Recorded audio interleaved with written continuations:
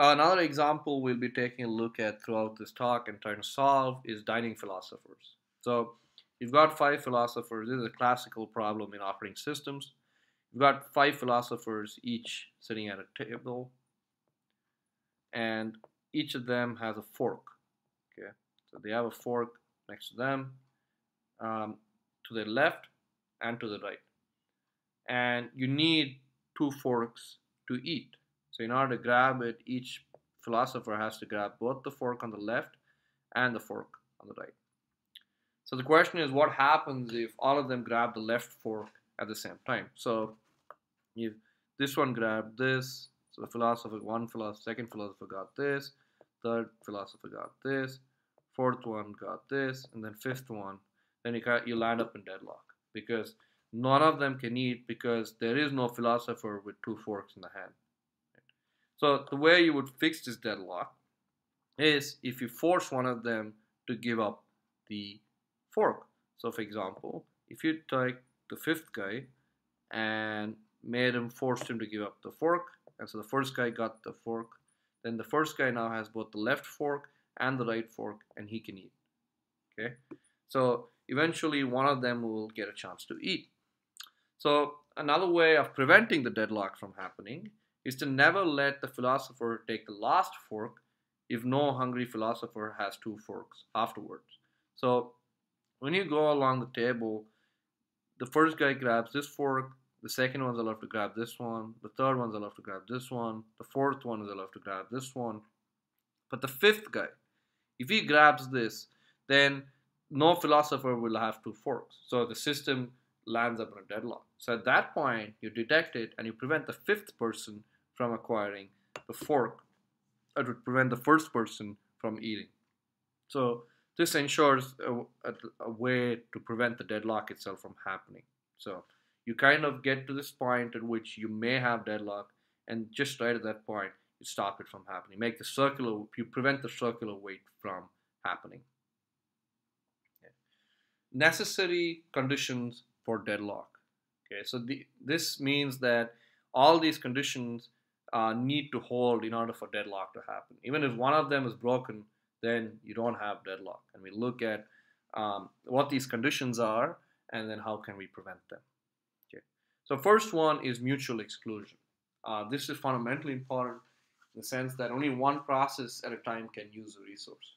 If multiple processes can use a resource at the same time, then there is no possibility of deadlock as no one is blocking on anyone else. All of them are allowed to use the resource at the same time. Right? The next one condition is hold and wait. A process may hold resources while waiting for other resources. If this is broken, again, deadlock cannot happen because if you're never holding resources until you have all the ones you care about, then you kind of obtain all the resources in an atomic fashion. You got either all of the resources or none of it. In such cases, again, deadlock cannot happen because if you got all the resources, you can finish. Right? And if you got none of the resources, then there's someone out there who can possibly get all the resources, in which case they can finish. The third condition is no preemption. So resources cannot be forcibly removed from a process. If this was allowed, again, similar to a preemptible versus non-preemptible resource case, we will not have deadlock. So if you allow the processes to relinquish resources, or we can forcefully grab from them, in which case it's possible for us to forcefully grab all the resources needed by some process and hence allow it to complete. Finally, the circular wait case, which we've been looking at for the last two examples. So if a circle of processes exists such that each process holds at least one resource needed by the previous process, then you have a circle.